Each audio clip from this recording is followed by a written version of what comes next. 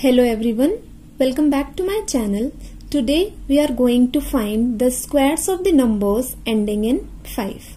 Before starting that, if you want to watch my previous video on how to solve linear equation in two variables through Vedic maths, click on the link given in the description box.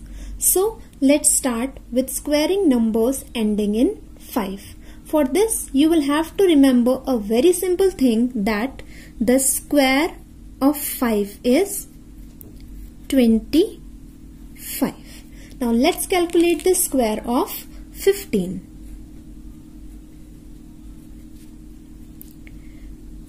What comes after 1? Yes, after 1 comes 2. Now you will have to multiply this value with this value. Means 2 into 1. So 2 ones is 2, and you know that the square of 5 is 25. So write down 25 here. So the square of 15 is 225. Let's take another example, which is 25. So what comes after 2? After 2 comes 3, and 3 into 2 is 6. And the square of 5 is 25. So write down 25 here. This is the square of the 25, means 625.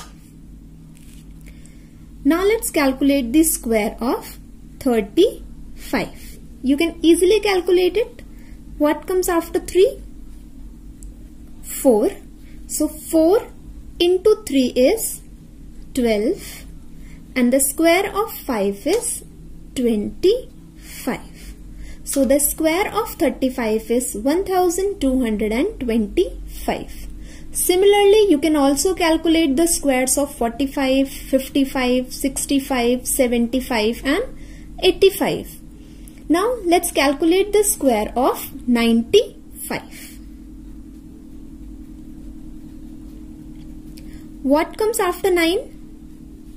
10, and 10 into 9 is 90, and the square of 5 is 25. Means the square of 95 is 9025. Now calculate the square of 105. So what comes after 10? 11. And 11 tens are 110, and you know that the square of 5 is 25. So the square of 105 is 11,025. You can also use this trick for multiplication. To know how, wait for my next video. If you find this video helpful, please like, share and subscribe my channel. Thank you.